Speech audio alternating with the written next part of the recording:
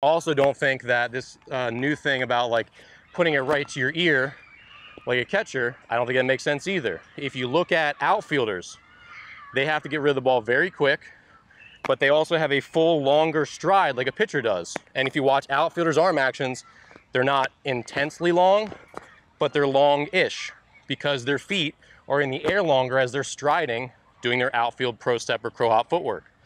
Infielders, their feet are on the ground. When your feet are on the ground, you're ready to throw, no matter where your feet are. So they can pull to their ear and throw, and that's the fastest way to do it.